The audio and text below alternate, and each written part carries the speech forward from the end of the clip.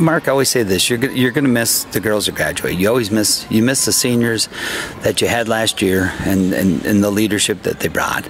But this year again, I got a great bunch of seniors. There's 7 of them. Starting with Kinsey Ritter, Brooke Reeland, Izzy Coveld, Rhea Seebeck, Emily Peters, Nevaeh Hartman, and April Klopak.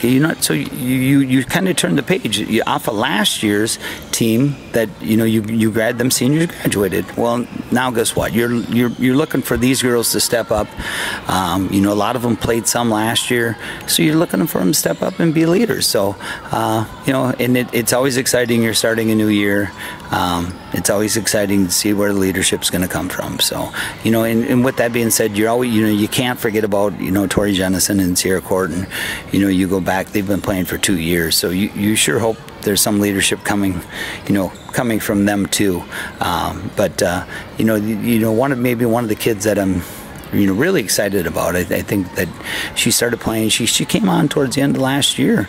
Was Maddie Schuster. I really believe. I thought she has a chance to be a 6th rotation player for us, and I thought as the year went last year, she just kept improving and getting better and better, and so I kind of expect some big things from her too this year.